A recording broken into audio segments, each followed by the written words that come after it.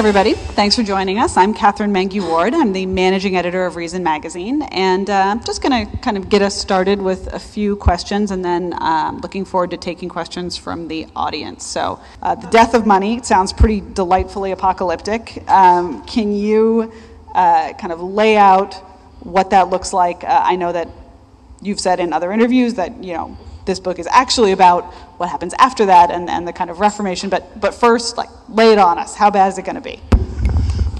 Well, thank you, Catherine, and I'd like to thank Garrett also for the introduction, and the Charles Koch Institute and Reason Magazine for hosting us tonight. So very happy to be here. This is a great event and a great group, and I always love any occasion to be back in Washington. So the bad news is that all of the blunders have already been made.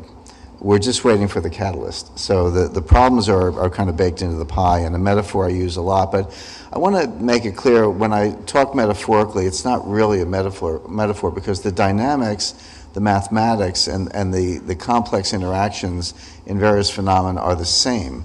So I'll use the snowflake and the avalanche, which I talk about in my book. You know, you're on a mountainside and you're watching the snow build up, and it builds up and it's windswept and it's on an overhang and it's unstable, and anyone with any experience knows that this is an avalanche in the making. The snow's not going to stay here, it's going to fall down. So a snowflake comes along and it perturbs a few other snowflakes, and that starts a little momentum, and that creates a slide and then a larger chute, and then the whole thing comes loose and the avalanche comes down and it kills some skiers and buries the village below, and that's your disaster.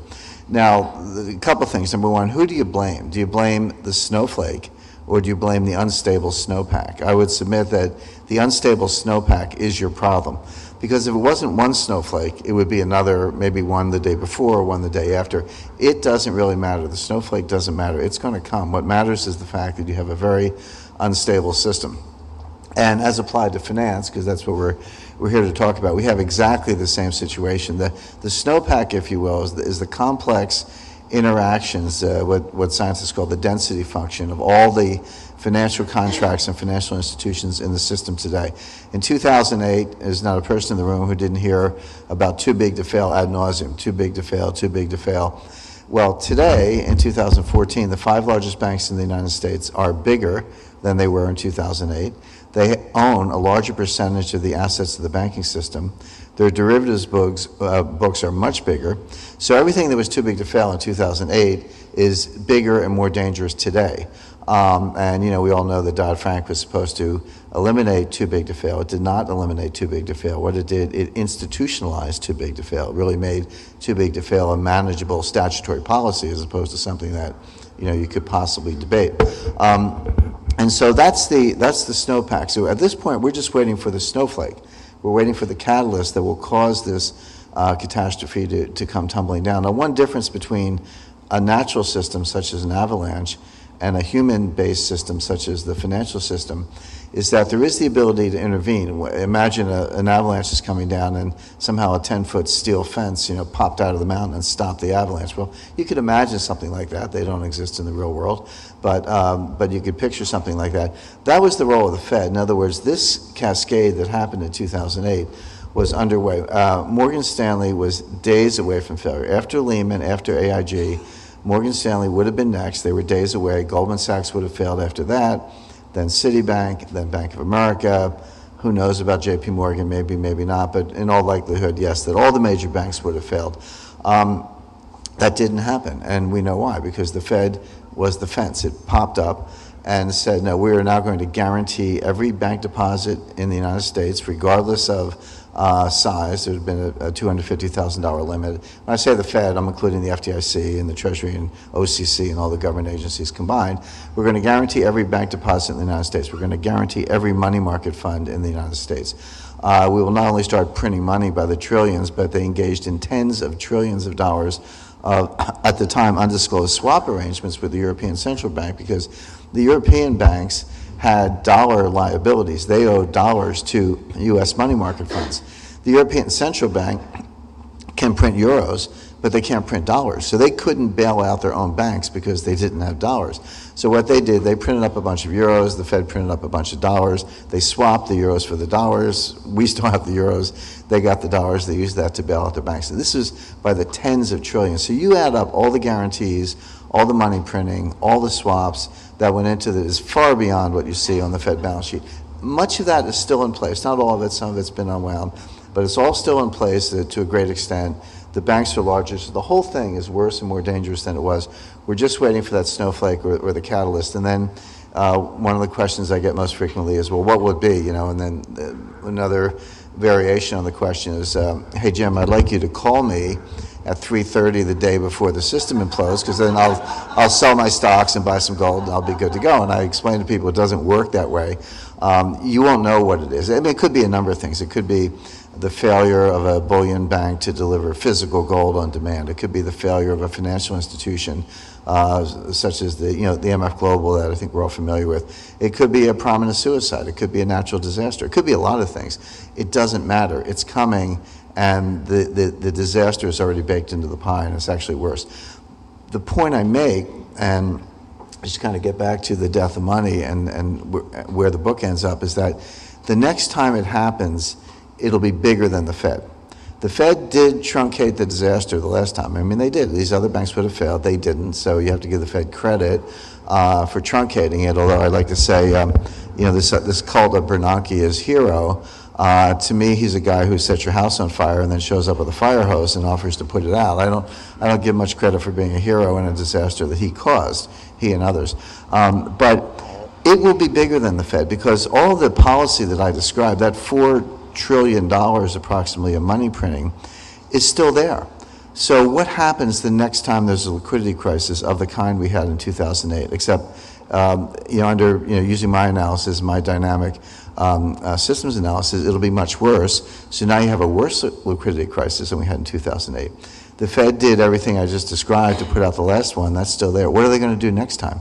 Print 8 trillion? 12 trillion? There actually is not a legal limit, but there is some confidence limit or political limit on what they can do. And that crisis is going to be bigger than the ability of the central banks to snuff it out, because they've all trashed their balance sheets. And there's only one clean balance sheet left in the world, which is the IMF. The Fed is leveraged about 80 to 1. It's insolvent on a mark-to-market basis. And you don't have to take my word for that. I've had a recent discussion with an FOMC member.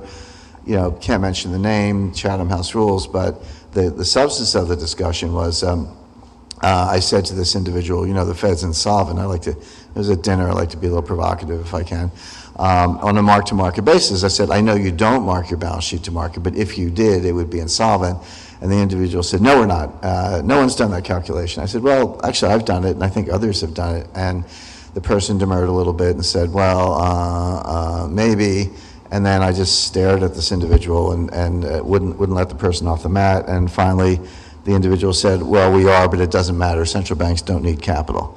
That was an exact quote. Senator Paul has already, Rand Paul, likely presidential candidate in 2016, has already started to talk about the insolvency of the Fed. If you think bailing out banks in 2008 was unpopular, wait till we have to bail out the Fed. So the point is they're at the outer limit of what they can do, in my view. The IMF is only leveraged 3 to 1 versus 80 to 1 for the Fed, and so the liquidity is going to come from the IMF, but they can't print dollars. They can print SDRs, or these special drawing rights. Think of it as world money. I mean, it is world money. They just gave it a geeky name so people wouldn't know what it is, because world money sounds a little scary. But that's what it is, and that'll be the end of the dollar. So that's how it plays out. That's the dynamic.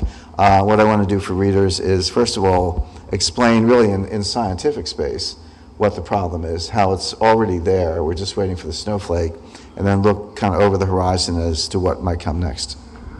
That was indeed apocalyptic. Thank you. So you mentioned the IMF, and I think that's a point in the book that a lot of people have found kind of controversial or interesting. This idea that the reserve currency could kind of land there either after the crisis or maybe in some sense instead of the crisis. What's your take on that? Is that something that's sort of a suboptimal but non-terrible outcome, or is that sort of ultimately just setting us up for the crisis after this one? Well, it's the only outcome that the power elites can envision. And when I say power elites, this is not some black helicopter conspiracy. I mean, they're real people. They're finance ministers, Treasury Secretary, central bankers, leading academics, policymakers. I mean, there's a real set of real people who run the international monetary system. And, I know some number of them, and that's what I mean by the policy elites. I like to say the IMF is transparently non-transparent. And what I mean by that is they actually tell you everything they're doing. But the language is so arcane and so technical that you kind of have to work at the IMF to understand it. Garrett in the introduction mentioned that I went to the School of Advanced International Studies right around the corner of Massachusetts Avenue. What he didn't say is that school is intellectual boot camp for the IMF. When you graduate, you kind of three-job, sort of something in the government, national security, maybe the banking system, or the IMF. Tim Geithner was one of our distinguished graduates. He had a nice brief career at the IMF. So I was sort of marinated in that early in my career and maintained my interest in it. But there are very few people outside the IMF who actually understand what they do. And the special drawing right is a good example. It's one of those names. It's a lot like the Federal Reserve in the following sense. Why is the Federal Reserve not called the Central Bank of the United States? I mean, it is the central bank of the United States. No one disputes that. Well, the answer is we had central banks twice before, and the American people hated it and got rid of them. And in 1913, the view of the elites was that, well, the American people really don't like central banks, so let's call it something else and see if we can slide it by, and they did, so they called it the Federal Reserve. The SDR is no different, special drawing right. It's world money, it's a fiat currency. It's not complicated. I've met PhD level economists who can't tell you what an SDR is. They haven't studied it, or it's just a little bit off the run. But it's pretty simple. The Fed can print dollars, the European Central Bank can print euros, the IMF can print SDRs. Are they backed by anything? No. Now, you'll hear some sort of so-called experts say, oh, it's a basket of currencies, it's the dollar, the euro, the Swiss franc, and all that. It's not. There is a basket that is used for purposes of calculating the value of an SDR, the notional value of an SDR, for exchange purposes. So you say, well, how much is an SDR worth? I mean, the answer is it's worth about $1.55. It fluctuates daily. The IMF, I'm on their mailing list. They'll send you an email every day, tell you what the SDR is worth that day.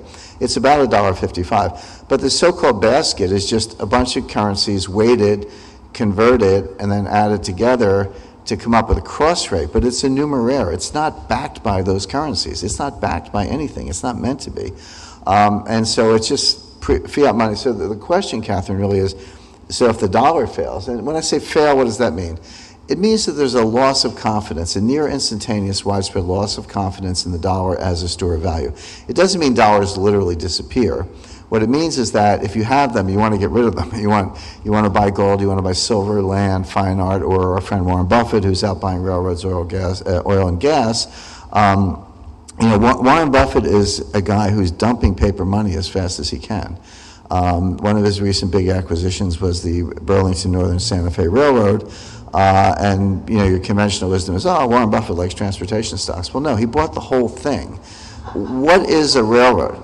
A railroad is nothing but hard assets. It's right-of-way, mining rights adjacent to the right-of-way, rail, rolling stock, yards, switches, signals, buildings. It's all hard assets. How does a railroad make money? It moves hard assets as freight, coal, corn, wheat, steel, cattle, as the case may be. So a railroad is a hard asset that makes money moving hard assets.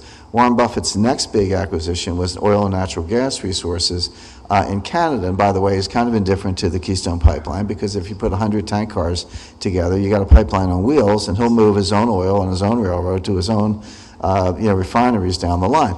So he's a guy who's dumping paper money as fast as he can, getting into hard assets. And you go back to the Weimar Republic hyperinflation in 1922-23. It's an episode people are generally familiar with. And we all know who the losers were. If you were middle class, you had savings, you had retirement, you had insurance, you had annuities, you had any kind of nominal income, you were wiped out, you were destroyed. But it wasn't all losers. There were a lot of winners. Who were the winners?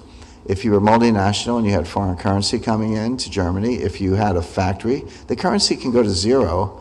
A factory is still a factory. It's a valuable asset. Some folks had gold, and the winners went out and bought up all the losers and consolidated industrial holdings in Germany, and then they decided that this guy Hitler might be a nice pawn for them. That didn't quite work out, but you take the point. So I watch Buffett. When it comes to billionaires, don't do what they say, watch what they do. And Buffett's getting into hard assets as fast as he can. So we'll still have dollars, but in this new world of SDRs, the dollar will be no different than the Turkish lira or the Mexican peso. It'll be a local currency. It'll be walking around money. So if you go out to dinner later tonight, you use dollars. But it won't be used for the big things. What do I mean by the big things?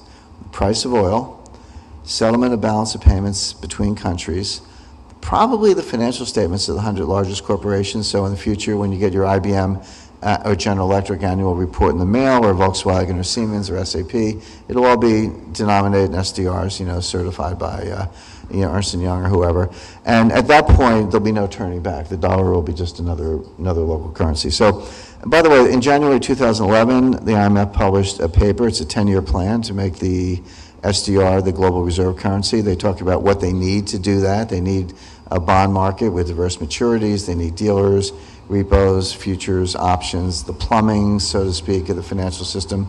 It's all there on the website. You don't have to make it up. And then 2 weeks ago on Sunday, it was April 13th, if I'm not mistaken, but whatever that Sunday was, there was a dry run for Bretton Woods. There was the annual, the semi-annual spring meeting of the IMF here in Washington. You had finance ministers, central bankers from around the world, and they do a little G20 on the side, and a little BRICS on the side. And they have an agenda that runs from Friday night, Saturday. Well, Sunday, they had an unscheduled meeting. They disclosed the existence of the meeting, and a few of the attendees, including the head of the Bank for International Settlements, that's the central banker's central bank, head of the Swiss National Bank, and other leading economists and figures. They didn't disclose who they were. I'll take a wild guess and guess that people like Barry Eichengreen and Mohammed Al-Arian were there. I'm not sure of that, but seems like a good guess. But this was, and they explicitly said in the press release, to discuss the future of the international monetary system. So this was a dry run for New Bretton Woods. This is all in the air.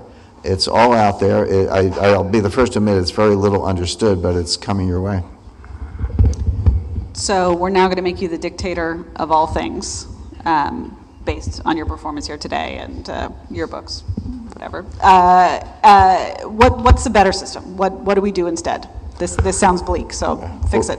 Catherine, your first question was, give me the apocalyptic scenario. Now I'll give you some good news. It's not too late to fix the system. It is a question of policy. We're not helpless. When I ended currency wars, I explicitly said, it's late, but it's not too late. There are a set of things we can do.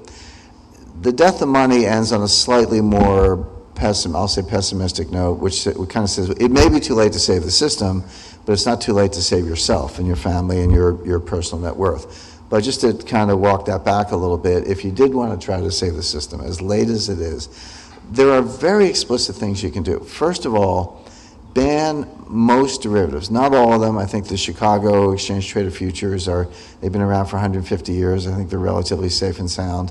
But the over-the-counter, off-balance sheet swaps books, which are the biggest part of the problem, mainly because they're understood by professionals using methods that misapprehend the statistical properties of risk. They're understood by professionals as creating net exposure, which is not the right way to think about it. And it's not just a preference. It's, dynamically you would look at the gross exposure. When AIG failed, nobody was worried about the net exposure on their books. They were worried about the gross amount that AIG owed them.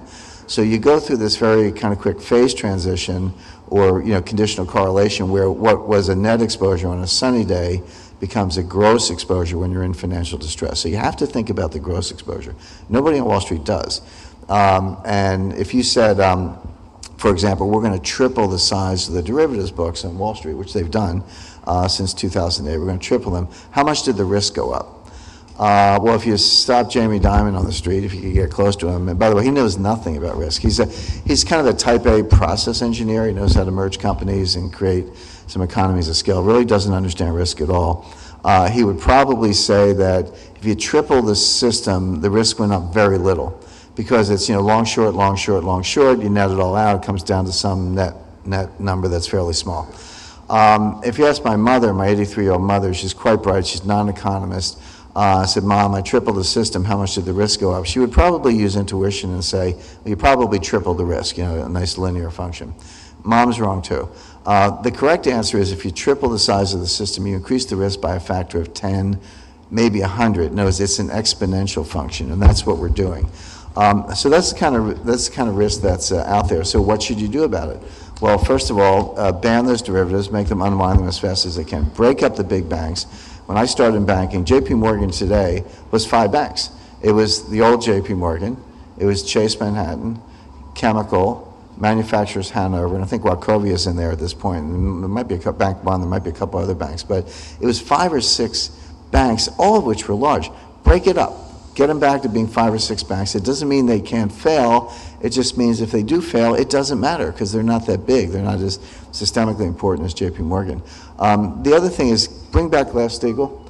Here's what happened. In the 1920s, bankers decided that it was a good idea to originate garbage loans, package them up and sell them to their customers. That you could make a lot of money doing that. They opened retail offices throughout the country, and they did that.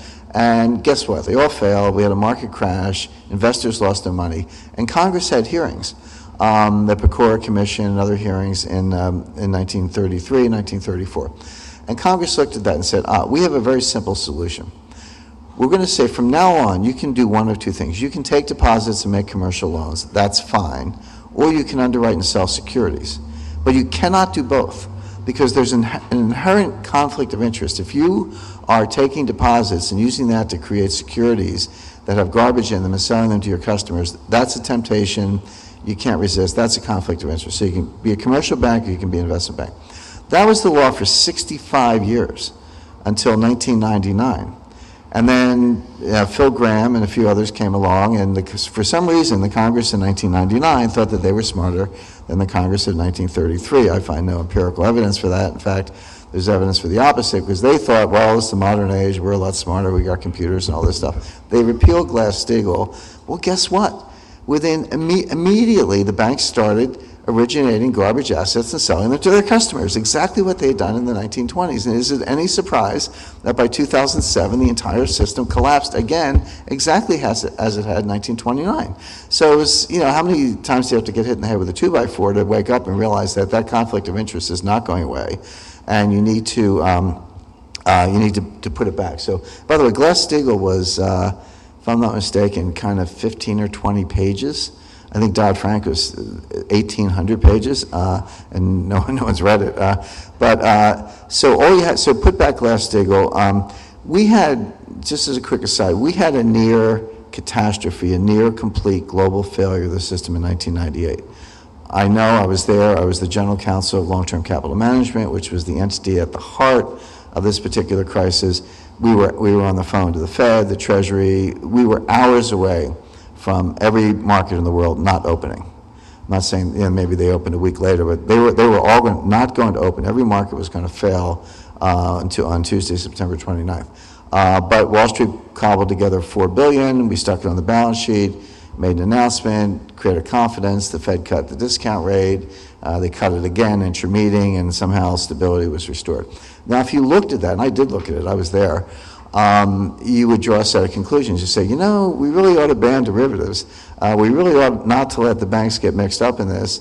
And we really ought to reduce leverage. Those should have been your 3 takeaways from a near global collapse. Instead, what happened in the next 4 years? Policy did the opposite. They repealed Glass-Steagall, so they let the banks become hedge funds. They repealed swaps regulation in 2000 so that you could write swaps on anything.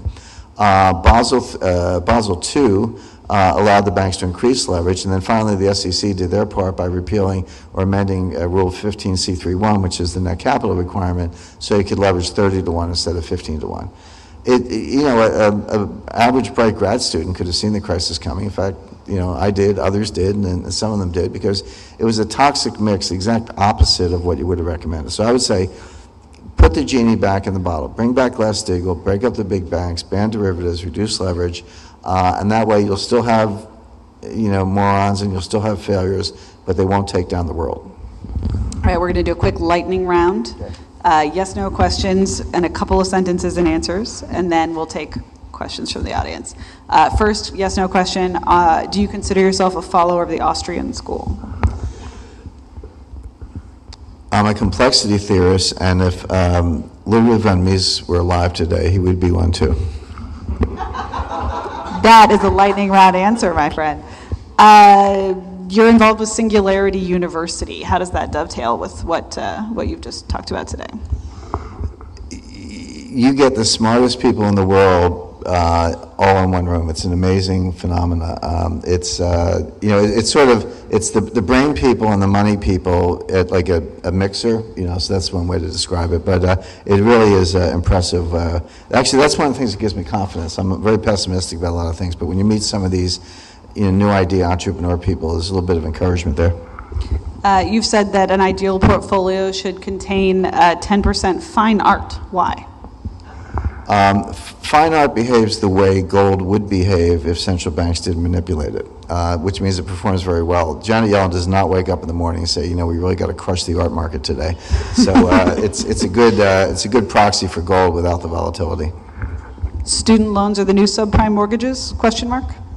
I take away the question mark. There's 1 trillion of them. By the way, as I discussed it in my book, not only are they the news. First of all, we're creating a generation of debt slaves. The number of 20 really bright 23, 24-year-olds you meet who just graduated from an Ivy League or elite university, they've got $200,000 in debt, no job, and they're living in mom and dad's attic, and they can't pay their student loans. By the way, there are 2 and only 2 debts that you cannot discharge in bankruptcy. Bankruptcy is the all-American system. It's like we all make mistakes. People borrow too much. Things don't work out as planned. You get to wipe the slate clean in a fair way and make a fresh start. That's the American way, and you do it again. So that's what bankruptcy. But there are 2 things you can't get rid of in bankruptcy. One is taxes. Well, that makes sense, right? It'd be too easy to get rid of your taxes. The other one is student loans. So you can't get rid of them. If you can't pay them, what happens? Your credit rating deteriorates. Try getting a job with a bad credit rating, because employers are doing background checks and they use credit ratings as an indicia of people who will steal from them, so they won't hire you. Try getting an apartment, same thing. So now we got our best and our brightest.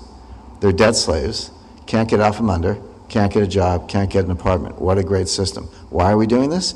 Because this is a backdoor off-budget way for the Treasury to pump hundreds of billions of dollars, and it's upwards of $1 trillion now, into the system without congressional appropriation, and to students who have the highest propensity to spend of anyone I can think of. And where does the money go? It goes to union faculty and union administrators who raise the price. So this is a disgrace. As someone said, let's give the students, college is expensive, let's give them a loan. Well, all the colleges do is raise the price. So the students know further ahead, except they got 2 more zeros on the liability side of their balance sheet, and the unionized universities are taking all the money and the Treasury's pumping them out. So this is a backdoor stimulus program that's in. By the way, you can get off under your student loans if you take a government-approved job. There are all kinds of, we'll cap your interest payments, we'll forgive it after 10 years, but please do what we tell you. Final question, can Bitcoin save us all? We'll see if Bitcoin can save itself. Here's my 2 least favorite topics are Bitcoin and Tesla, because the people who believe in them are impervious to any kind of, they take it to heart, and you can't hard to have a good debate. But on a serious note, I'm not anti-Bitcoin. I'm pro-technology. I've actually been dragged into enough of gold versus Bitcoin debates. I've had to study all the Bitcoin papers and the scientific papers, and actually know it fairly well. I'm all for it. It's cool, it's distributed, it's open source, it's robust, it's encrypted, it's useful, it's cheap, it's got a lot of things going for it. So by all means, if people want to transact in Bitcoins, that's fine. I don't own them. I don't recommend them to investors. A couple of reasons. Number one, Bitcoin has not been through a business cycle. It was invented in 2009. We've only been in a growth cycle since then. It's an anemic, weak, pitiful growth cycle, but it hasn't been a down market, hasn't been a technical recession. So we don't know how Bitcoin performs in that environment. And it's enormously volatile. I mean, the cross rate between the dollar and the euro, it's actively traded. It moves, fractions of a penny. They measure changes in the foreign exchange market to 4 decimal places of a dollar. So that's how If it moves a couple in one day, that's volatile. Bitcoin, will go from 300 to 400 to 500 down to 175, back up to 600. It's, fasten your seatbelt, but it's a little too volatile for my taste. But I have nothing against it. I wouldn't ban it. I like cool technology. Unfortunately, we're out of time, so I think we better end there. Feel free to come up and mob Jim with your questions afterward, and thank you for joining us.